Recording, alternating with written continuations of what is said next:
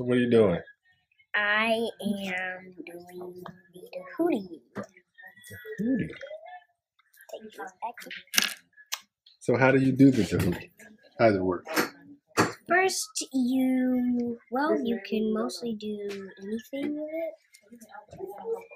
it. So if you have a worksheet and there's a plus sign at the bottom of the page with the numbers in it, you have to put this number in first. Show me. Tell me a problem that you haven't done. So let's do this. How does that work? So since I have to put 8, that one's 8. Okay. And I put 1, this one's 1. Then I put 2, that's 2. And what's your answer? And the answer is 8, 2, 1. So that is 11. Okay, so then what do you do? So I put my answer here, and then I put the B tally looker here, right here. So it looks like this.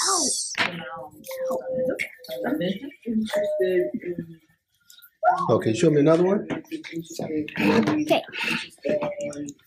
2, that's here. 5, here, it's 5. Oh, okay. Now I have to do 8. 8's all the way over here. Since 8's an even number, I only have to use 1 bead. So the answer is 15. Wow. So then what do you do? I put in my answer here, and see how the board is up here? I do it down here. So 15 looks like this.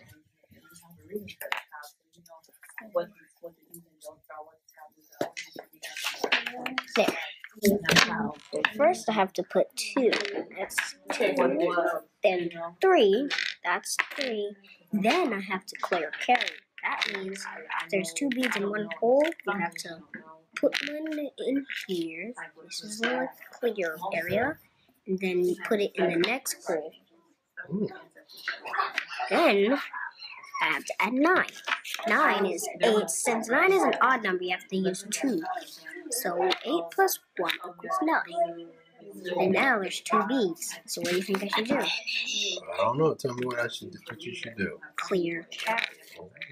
So I put the bead here, put it in the next hole. The answer is 14. Wow. So now I put 14 here, and then I put how the board is up here, down here. Wow. The DHUTI